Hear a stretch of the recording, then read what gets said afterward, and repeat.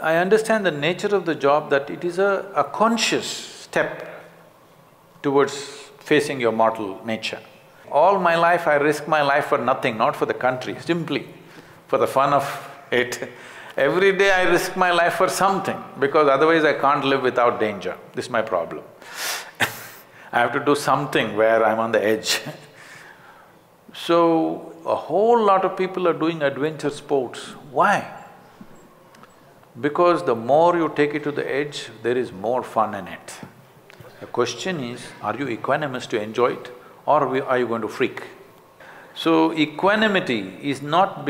Equanimity or lack of equanimity is not a question of what we are doing, it's about how we are. How much control do we have on our own thought process, our emotion, our chemistry, our energies? To what extent is this human mechanism in your hands? It's like this. See, let's say you don't know how to ride a bicycle.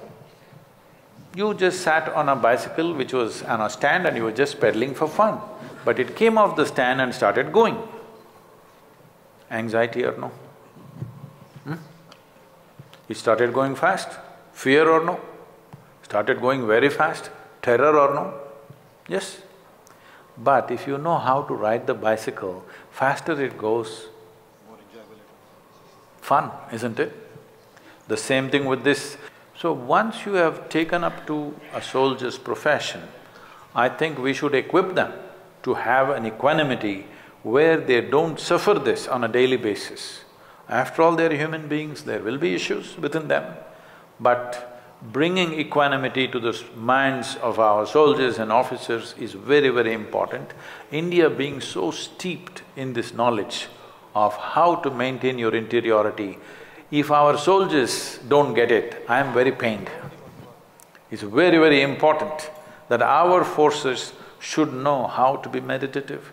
I'm repeatedly going back to this. It is in the war field that the greatest teachings happened in this country, because it was needed most there. But in this country, we are still doing the British march like this, doom, doom, doom. We have not brought Indianness to our forces. It's time we start doing this, if not entirely changing it overnight.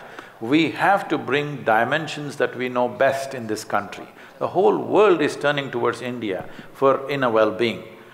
The United Nations has declared, International Yoga Day. Our Prime Minister is lying down on the street and doing yoga with common people. Never before such things have happened.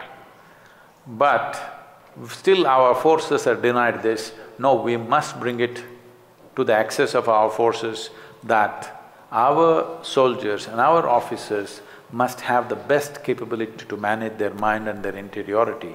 This ability must be given to our forces for the job that they're doing, which is crucial for the making of this nation.